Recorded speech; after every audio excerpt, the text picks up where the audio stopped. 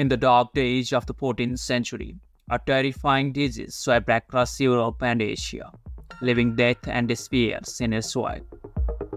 It all began in 1347, when 12 ships from the Black Sea docked in Sicily. What awaited the people on the dock was horrifying surprise.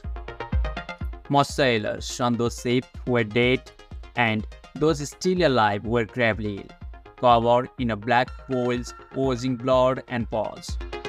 This was the start of the Black Death, a devastating global epidemic, a panic plague that will change the course of history. But how did this deadly plague start?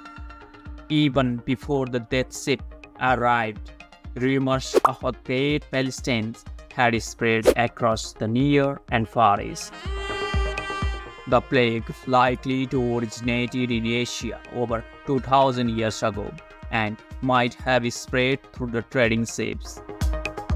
The symptoms of the Black Plague were horrifying: painful swelling, fever, chills, vomiting, diarrhea, and a quick death. This disease attacked the lymphatic system, causing painful swelling in the lymph nodes. If left untreated, it could spread to the blood or lungs.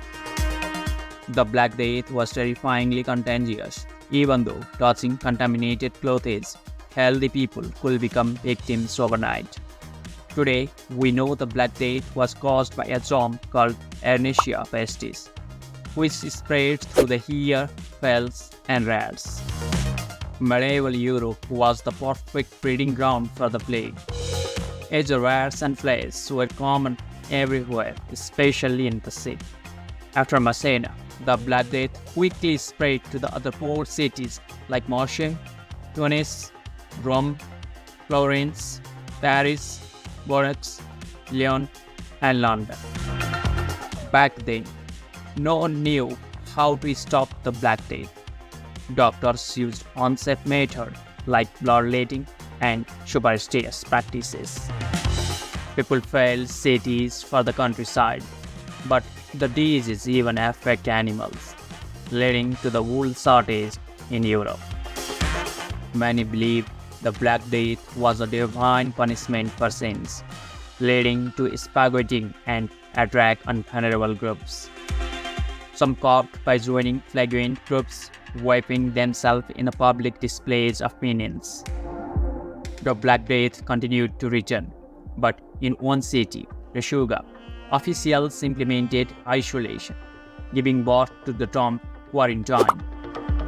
Today, we have a better hygiene and antibiotics to treat the plague, but it still exists, with thousands of cases reported each year.